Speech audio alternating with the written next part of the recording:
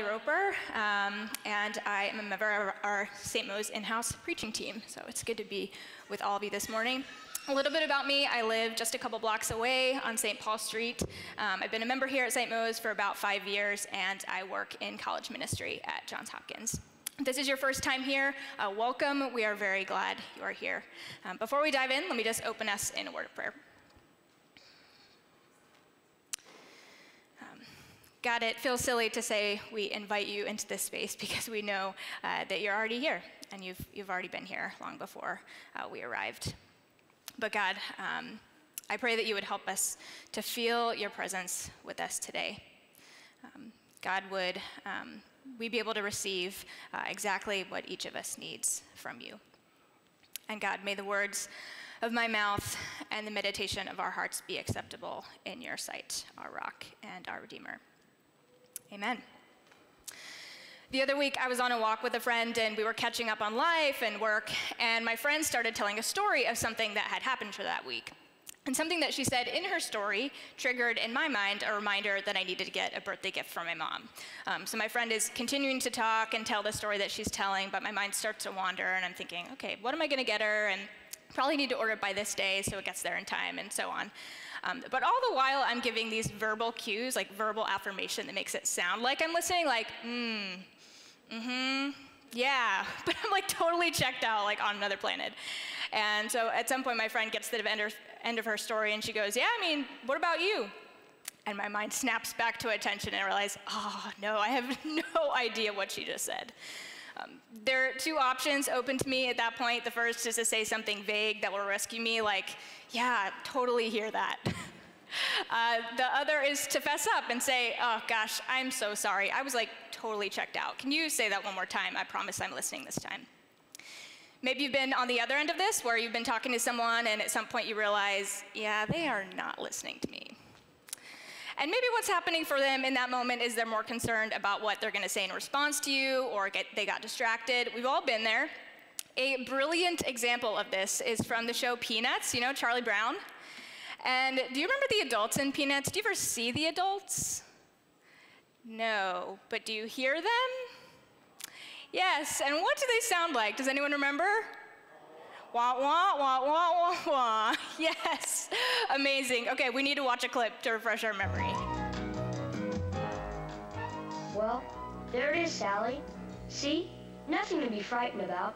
Ugh! Psst, H. Psst, K. Oh, good grief. Yes, ma'am?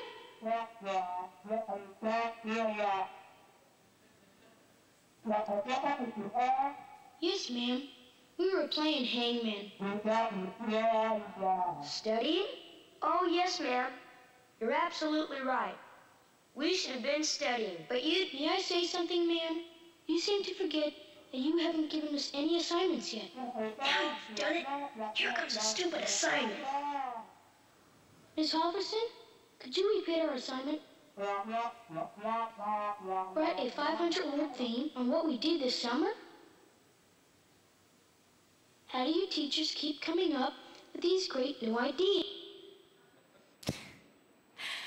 I have no idea how they make that sound, but it sounds like some sort of instrument being covered by like someone's hand or saran wrap or something, but it's awesome, so memorable.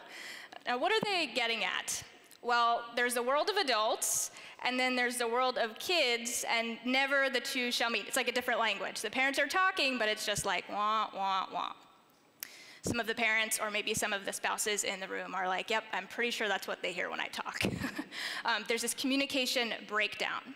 And you're listening, you hear sounds, but you're not tracking. It's just noise, it's just background noise. I'm convinced that what the creators of Peanuts are putting their finger on, this is something that is widespread in communities that follow Jesus. It happens for a lot of different reasons, but the stories of Jesus and his teachings, they can become very familiar to us over time. And I would say particularly for those of us that grew up in the church or who have been in Christian spaces for a while, we run the risk of the powerful teachings of Jesus just becoming background noise. I think this can be especially true with some of the parables of Jesus. So around, we're listening, we're hearing, but really what we're hearing is just wah, wah, wah. This morning, we're starting our summer series called Parables of the Kingdom, looking at some of the most well-loved parables of Jesus. Parables are short, fictitious stories that Jesus tells in the gospel accounts. Now, parables aren't unique to Jesus. We see them other places in Scripture and told by some of his contemporaries, but they were a big part of his ministry. This month is going to be like Parable Season 1 from our in-house preaching team. We'll be on hiatus in July, have some one-off sermons from some guest preachers, and then come back for Parables Season 2 in August. So as we begin this series in Parables of the Kingdom, there might be some of us in the room for whom some of these stories are very familiar. We might find ourselves periodically saying, oh my gosh, I've heard a billion sermons on this one. But if that's you, my invitation is to let these stories become strange to you again, to look at them with fresh eyes with the expectation that God might have something new for us. Can we do that? Is that cool? Sweet, let's do it. Well, today we are camping out in Mark chapter 4, which some of you might know as the parable of the sower. There's actually a couple different parables in this chapter, but the one we're looking at today is called the parable of the sower.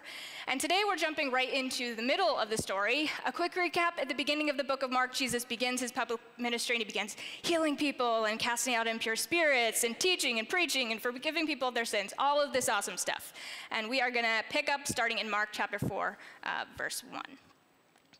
We read, again, Jesus began to teach by the lake. Classic Jesus. Jesus loved to teach by the lake. And there are the crowd that gathered around him was so large that he got into a boat and sat in it on the lake while all the people were along the shore at the water's edge. Jesus has been on the road teaching for a little while now, and there are these large crowds that have come from all over. They've come from all over to hear Jesus teach.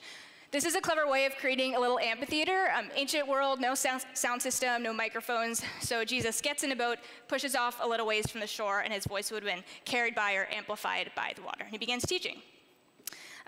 Now let's pause right here and do a quick check-in about what we know about Jesus so far. You don't have to answer this out loud, but I'm going to give us 10 seconds to think about it on our own.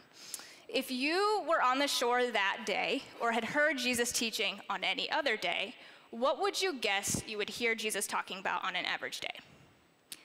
Like if you had to summarize all the teaching, all the preaching, all the messages of Jesus in just one sentence, what would you say? Take 10 seconds to think about that.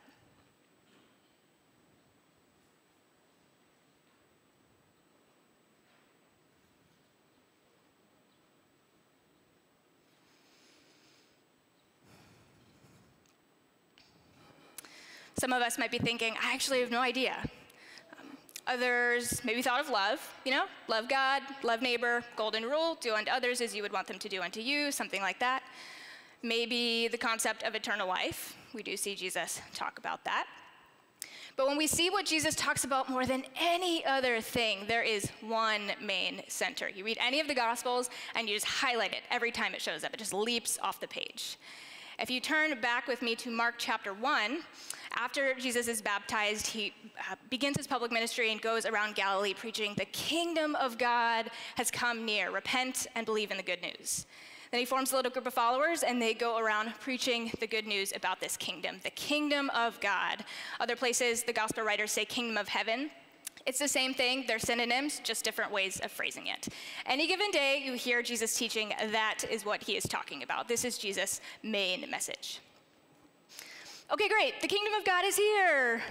What on earth does that mean?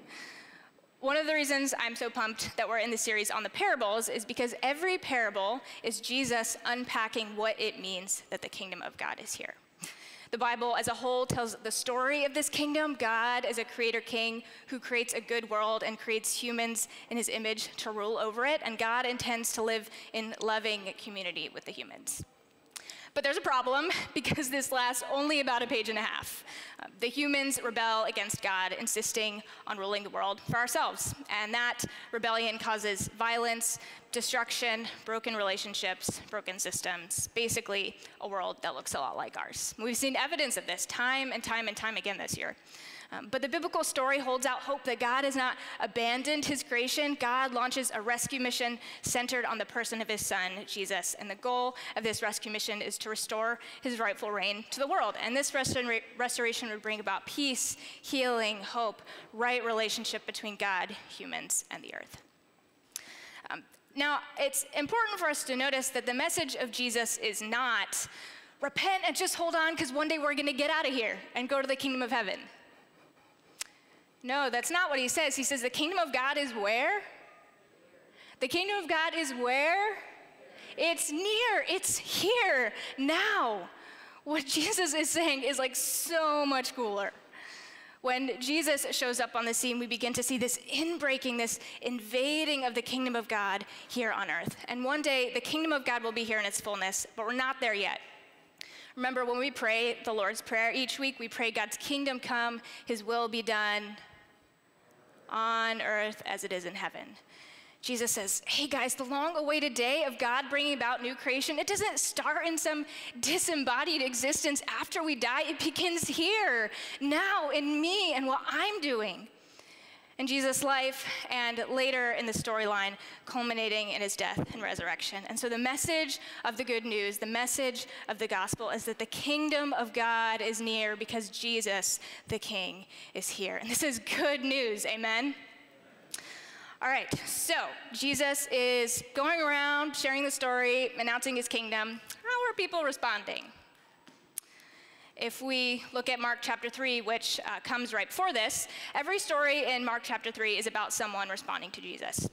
You get some people who are like totally fans of Jesus, think he's a traveling production of, I don't know, Hamilton or some show that people are flocking from all over to see. Some are scared to death of him, others are indifferent. And then when we look at the Pharisees, the religious leaders, they are plotting about how to kill him because he's calling them out on their corruption. So Jesus stands in front of this very, very mixed crowd and he tells a little story. Here's the story that he tells. He says, listen, one day a farmer went out to sow his seed, and as he was scattering the seed, some fell along the path, and the birds came and ate it up. Some seed fell on rocky places where it just didn't have much soil, and it sprang up quickly because the soil was shallow, but then the sun came, and the plants were scorched, and they withered because they had no root. Other seed fell among thorns, which grew up and choked the plants, so they could not bear grain. But some seed fell on good soil, and that seed grew up and produced a crop, some multiplying 30, some 60, some 100 times. Whoever has ears to hear, let him hear. Mic drop. Now, imagine you're standing in the crowd, you're thinking, am I in the right place? I just heard a little lecture on birds, seeds, farmers. What's going on here? Some people hear the parable and it's just like, wah, wah, wah. But some people hear it and go, okay, I think there's something to this. So what is Jesus saying? Do people get it? Do his closest followers get it? Let's keep reading. We read, when he was alone, the 12 and the others, so there's other disciples beyond just the 12 that have been following Jesus around. The 12 and the other disciples came and asked him about the parables. This is like office hours with Jesus, okay? The disciples come to him and are like, what are you doing, Jesus? Why are you speaking to the people in parables? I imagine them wanting to give him some constructive feedback, like, Jesus, dude, we love you. You are an awesome teacher, but I think you need to rework this sermon because people are just like more confused. After all, you're the Messiah. Why don't you just, be more clear and give it to them straight? They have a good point. What's Jesus up to? Well, he responds and he says, nope, that was actually intentional. Jesus told them, the secret of the kingdom of God has been given to you, but to those on the outside, everything is said in parables, so that they may be ever seeing but never perceiving, and ever hearing but never understanding. Otherwise, they might turn and be forgiven.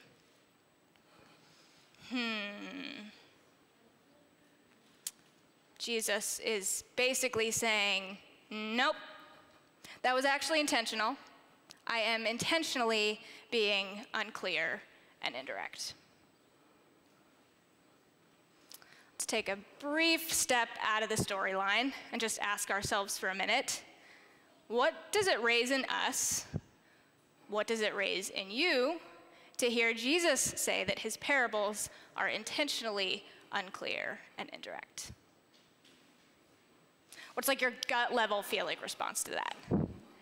And what questions does it raise for you? Take 10 seconds on your own to think about that.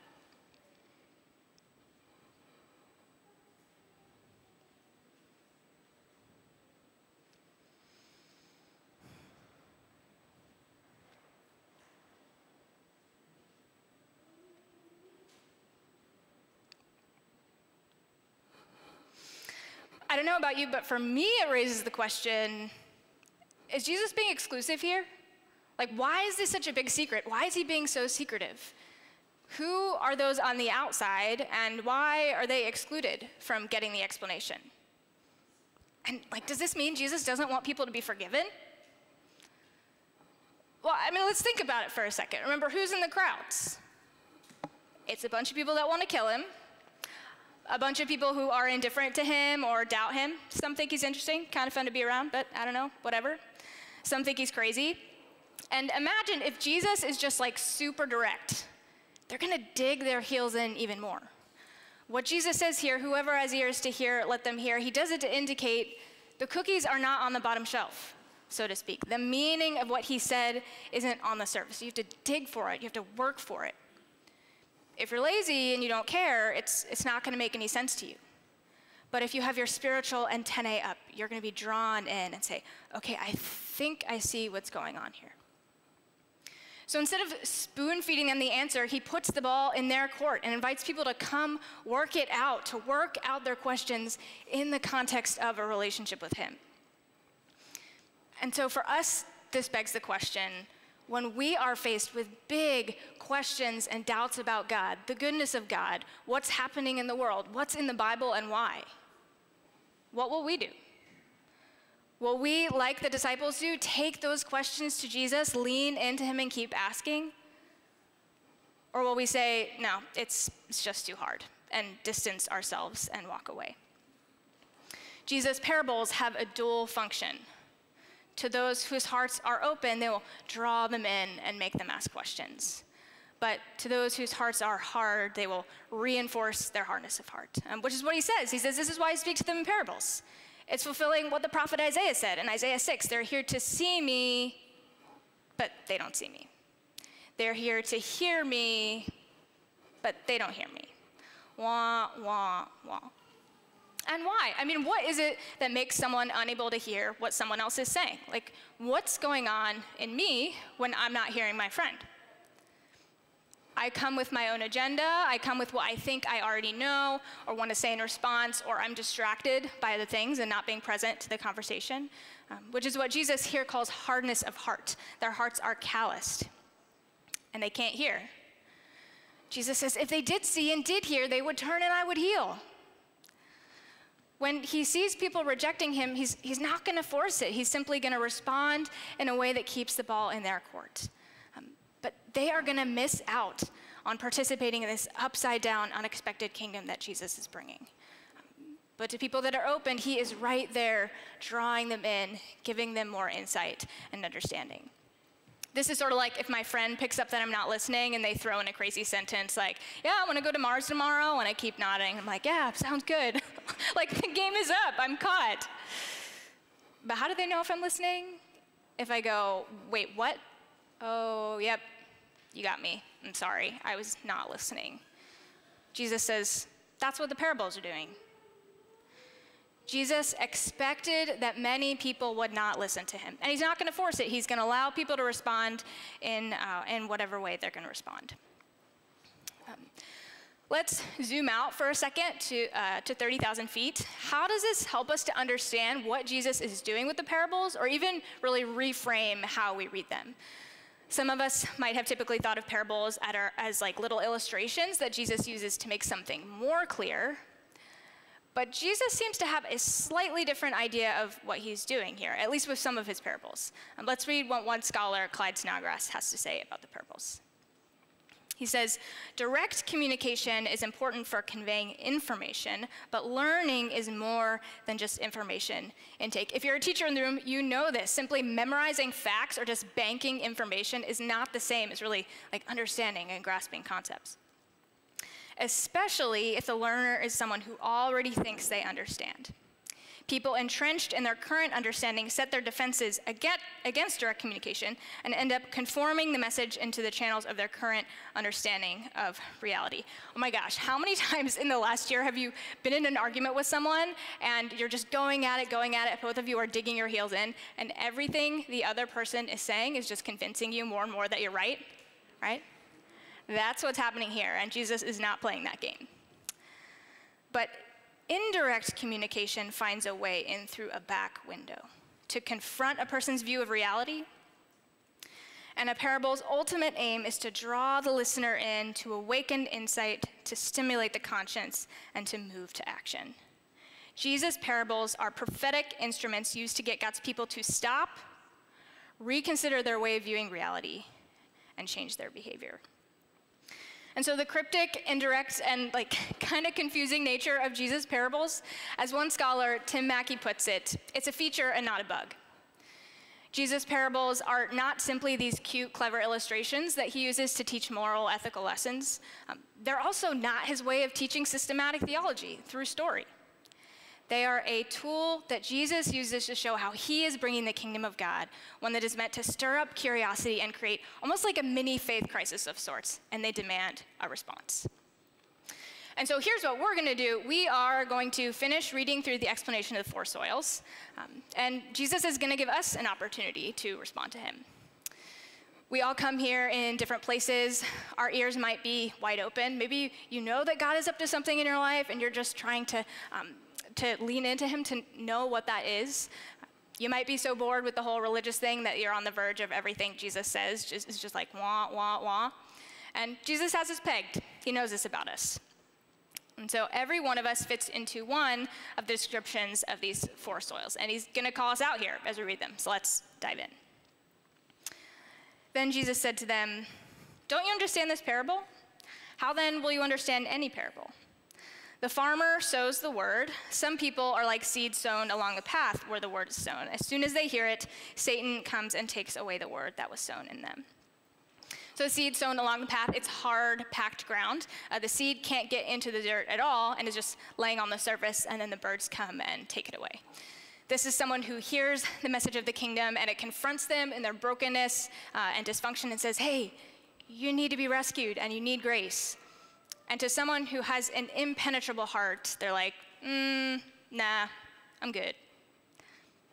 I'm just fine the way I am. Don't need to be rescued. And Jesus says something even more haunting here with the image of the birds. He says, hey, if the message of the kingdom is the only source of hope and rescue that we have, rescue in Jesus, and you reject that, your heart is hard, and you are opening yourself up to forces that are at work in our world, deep, dark, mysterious forces that are at work to destroy what's good in God's world. And you open yourself up to that when your heart is hard, because you don't absorb the very thing that can save you and help you. Now, one important clarification, who in the storyline so far is this soil, totally rejected Jesus and wants to kill him? Pharisees, yeah, the most religious people in their culture. So this is not a matter of being a Christian or not a Christian. The most religious, upstanding people in their community are the ones with hard hearts who are having seeds stolen by dark powers, what the Apostle Paul would probably call the powers and principalities. Okay, next soil, soil 2. Others, like seeds sown on rocky places, hear the word and at once receive it with joy. Yes, totally down for Jesus, followed him on Instagram and TikTok, watched some of his Instagram lives, done. But since they have no root that lasts only a short time, when trouble or persecution comes because of the word, they quickly fall away. Man, I feel like this is what we just spent 6 weeks talking about in our anti-fragile faith series, right? Do we have the kind of faith that has deep roots that can weather the difficulties of living in an environment that is broken and sometimes hostile to Jesus and the values of the kingdom? When the values of the kingdom come into conflict with the values of the different spaces that you're in, what are you going to do? It's shallow. There's no real commitment there. It won't last. Soil 3. Still others, like seed sown among thorns, hear the word, but the worries of this life, the deceitfulness of wealth, and the desires for other things come in and choke the word, making it unfruitful. The thorny soil hears the word, they get it, they're like down for it. The only problem is that the good news of Jesus isn't the only thing growing in their life. There's other stuff growing there too, weeds and thorns. And the problem with weeds and thorns is that they take up all the soil, water, light, energy, and leave no room for anything else. And Jesus names two things in particular here: anxiety and greed, ambition for accumulating material wealth. But he gives lists of other thorny things elsewhere: bitterness, unforgiveness, emotional dysfunction, junk.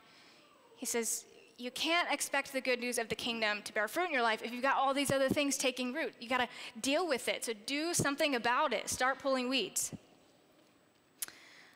Last soil, soil 4. Others, like seed sown on good soil, hear the word, accept it, and produce a crop, some 30, some 60, some 100 times what was sown. This person hears it, gets it, and it transforms them. And how do you know? How do you know someone is good soil? Well, Jesus gives one criteria here. He says, you ask, what is their life producing? Look at their life. Don't look at what they say they're about, what they say their theology is. Look at how they live. Look at their day-to-day choices. What are they doing with their life? How do they make decisions? How do they treat people? That will tell you. The Apostle Paul calls this the fruit of the Spirit in Galatians 5. He says, but the fruit of the Spirit is love, joy, peace, patience, kindness, goodness, faithfulness, gentleness, and self-control. A good barometer is just to ask the question, do I have more of that stuff growing in my life than I did a year ago? Which is just very practical, right? Like, what is your life growing? If it's growing the opposite of all these things, Jesus is like getting on our face a little bit here. He's saying, hey, are you actually listening? As we head into musical worship, we're going to have an opportunity to respond together as a community. For those that walked in the building, you should have received a little envelope when you walked in that says, secret, do not open. Since we are talking about the secret of the kingdom of God today, you can go ahead and open that. And inside, you will find 2 pieces of paper. The first is a piece of paper that looks like this. You've got these little paper seeds. Around the room, we're going to have these different stations set up that are representative of each of the 4 soils. We're going to invite Mark Newman to come up and play some reflection music for us and lead us in a worship song. And as we do that, you're going to have space to reflect. What soil are you right now? Where is your heart right now? And when you're ready, you can come up and put your little paper seeds on the poster with the soil that you would say is most reflective of where you are. Just let's try to be spatially aware. So if you notice that there's a lot of people around the poster that you want to put your seeds on, maybe wait a minute before, while there are fewer people around the poster. And as we do this, let's, as a community, pray and ask God, help make us into good soil. That we might be good soil to receive what God might want to grow in us in this series, in the parables, and for the rest of our lives. People on Zoom, don't worry, you guys are not left out. You get to do this too, just in modified form, which I think John Rain is going to explain and post a link in the chat for you guys. So let me just pray for us as we transition into this time.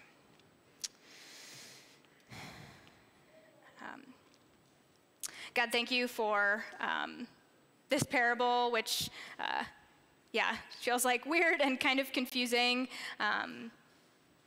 But God, we're grateful that you are a God that doesn't just want to have the kind of a relationship where we can just consume and listen to what you say and walk away, but the way that you teach and what you invite us into is ongoing dialogue and conversation and wrestling.